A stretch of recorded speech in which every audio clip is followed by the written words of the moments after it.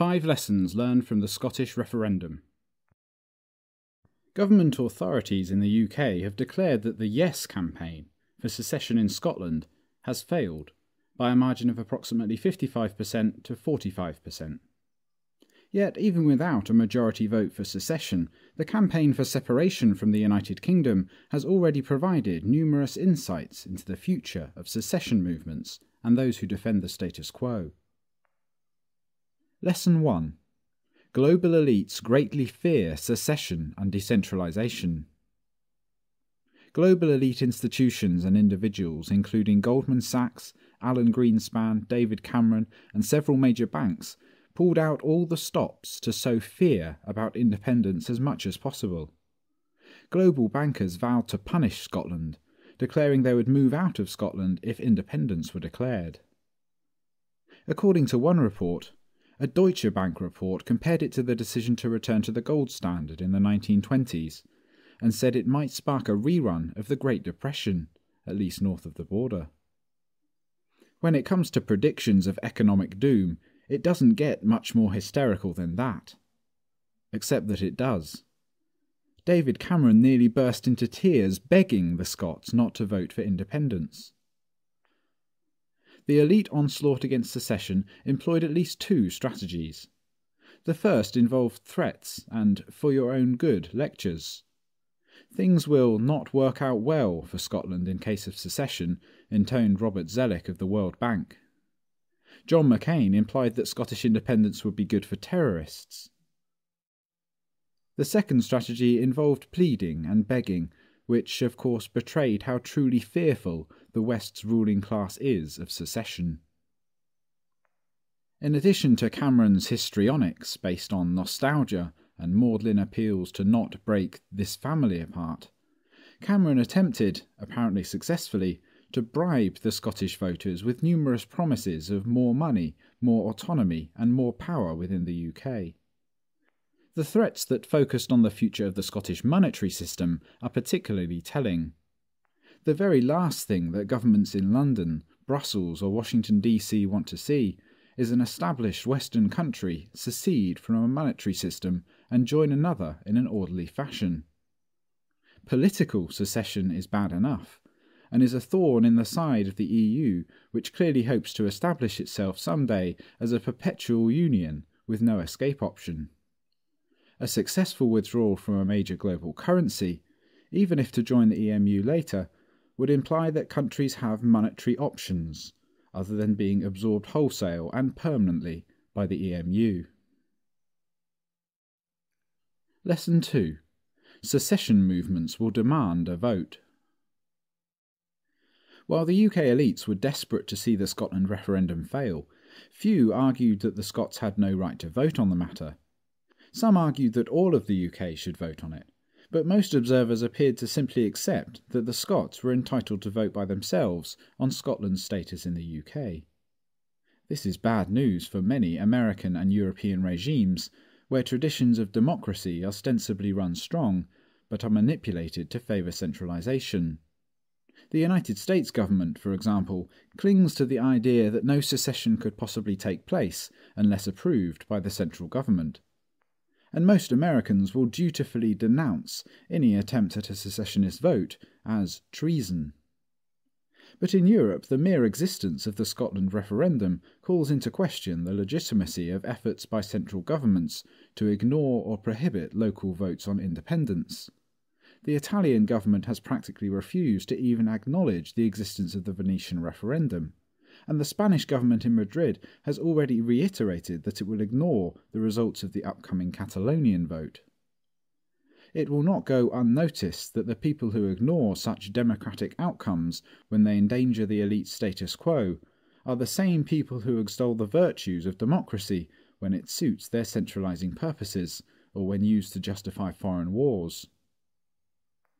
Those regimes that deny a vote or which refuse to recognise votes to secede will continue to appear more and more retrograde as time goes on, and much of this will be due to the nearly unchallenged Scottish prerogative to conduct local votes on secession. Some regimes may attempt to get around this by requiring nationwide votes on secession. So in the case of Venice, it is much easier to contemplate a situation in which the government in Rome allowed all of Italy to vote on whether or not Venice could secede. Such a vote would be safe from the central regime's perspective, since it would be highly unlikely to succeed under such conditions.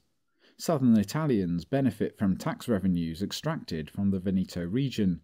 Catalan as well is one of the more productive regions in Spain, so a nationwide vote would almost certainly lean toward continuing to exploit Catalonia for the benefit of less productive Spaniards.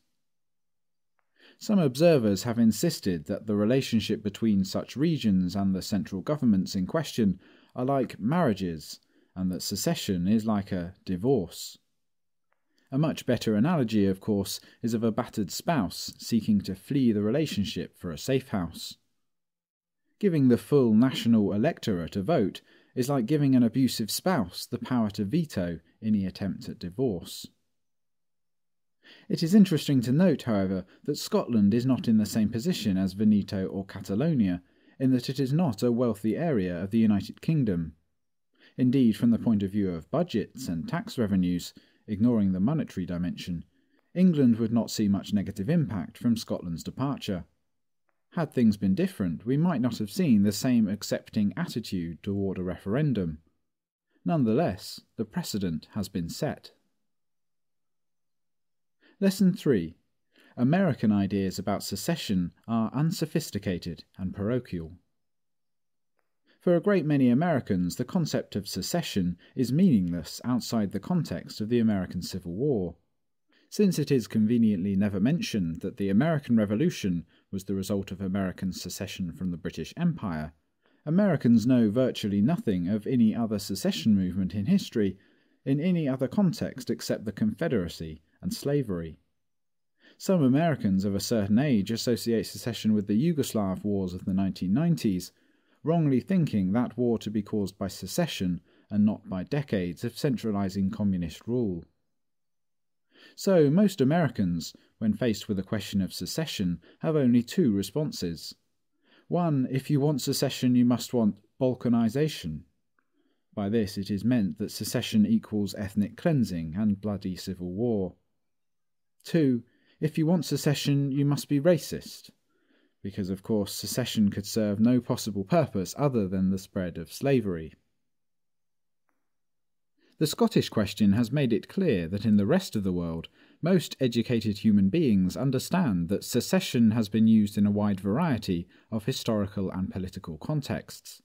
Obviously, slavery has nothing at all to do with the secession movements in Quebec, Scotland, Veneto, or Catalonia. Moreover, Americans, in the typical fashion of authoritarians who justify any unjust state of affairs by dogmatically repeating the phrase, "it's the law," act as if the matter of regional autonomy and independence was settled once and for all in 1865 by the Civil War. Presumably for these people the matter has been settled until the end of time, because some other people, all of whom are now long dead, fought a war about it. It requires truly awe-inspiring levels of Philistinism to think that something political is forever settled because of something someone else did a century and a half ago. Among more rational and reasonable groups of humans, however, it is recognized that political conditions and allegiances change constantly.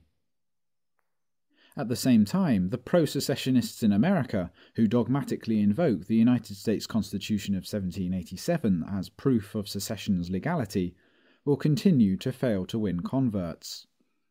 The Constitution, as envisioned by those who wrote it, has been dead and buried for at least a century.